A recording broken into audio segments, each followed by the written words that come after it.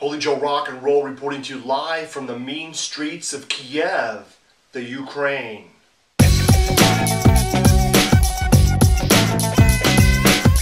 Ladies and gentlemen, this is Holy Joe Rock and Roll coming at you live and unscripted on Holy Joe Rock and Roll TV. Here we are today in Kiev, the capital of Ukraine. The last 2 months we've seen violence on the streets as protesters have protest against the President of Ukraine's cancellation of early talks to move Ukraine closer to the European Union. Instead, he's been swayed to the side of Russia. Now, the 2010 election results, which you see here, show an incomplete picture of what's happening in the Ukraine. You can see that counties to the west and north tended to go with the pro-EU candidate by about 74%. And countries to the east and south tended to vote for the Russian-leaning candidate, again by about 75%. Now, those numbers show that there's 25% on either side leaning towards the other direction. And as I said, this is an incomplete picture of what's actually happening. We may be on the cusp of a civil war in the Ukraine, because within both of those camps there are splits, sometimes down the middle of families. Family members against family members. And it doesn't even break down on old versus young. It's those people who feel that Ukraine's best future is to join with the European Union, to be closer to the European Union, and potentially join the European Union as an equal partner. The Ukrainian people can clearly see what has happened to their neighbors in the Baltic area. We're talking about Latvia, Lithuania, and Estonia. These three countries also were under the yoke of Russia. They broke away after the fall of communism, declared their independence, and have joined the European Union. There have been bumps in the road, but their move towards the European Union has been relatively peaceful and smooth. The Ukraine, on the other hand, sometimes called the breadbasket of Europe, has been called the breadbasket of Europe. A beautiful country with beautiful women. I have been here many times, and I invite you to come and check it out for yourself. Delicious food, delicious women. I encourage you to come to the Ukraine when things settle down and discover the country for yourself. Cities like Lviv or Lviv used to be Polish cities. In fact, Poland stretched from the Baltic Sea to the Black Sea in times gone by.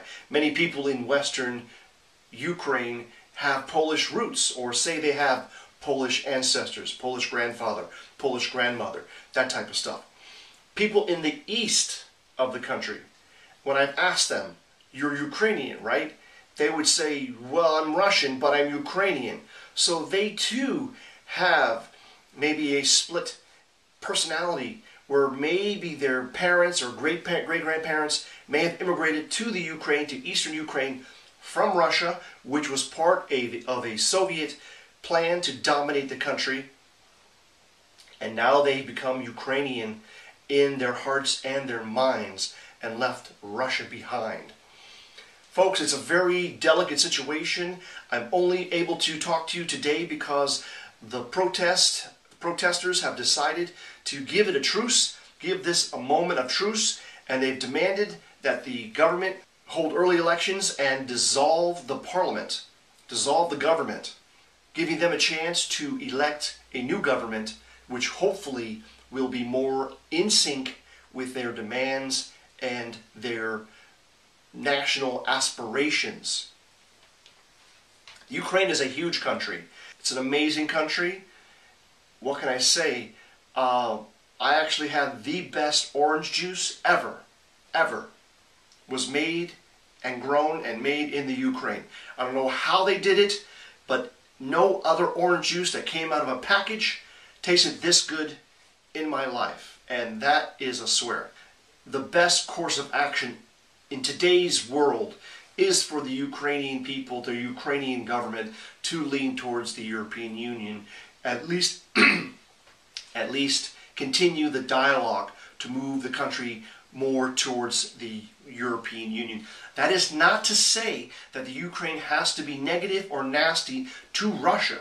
I see no reason why they can't have good relations with Russia and move closer to the West. Now, I can realize, and you must realize, that Russia thinks of Ukraine as a client state, just like they treat Belarus. Folks, you've got to open your eyes. Putin is not a good guy, because if he really was looking out for the people on his periphery, he would let Ukraine go. Freedom for the Ukrainian people.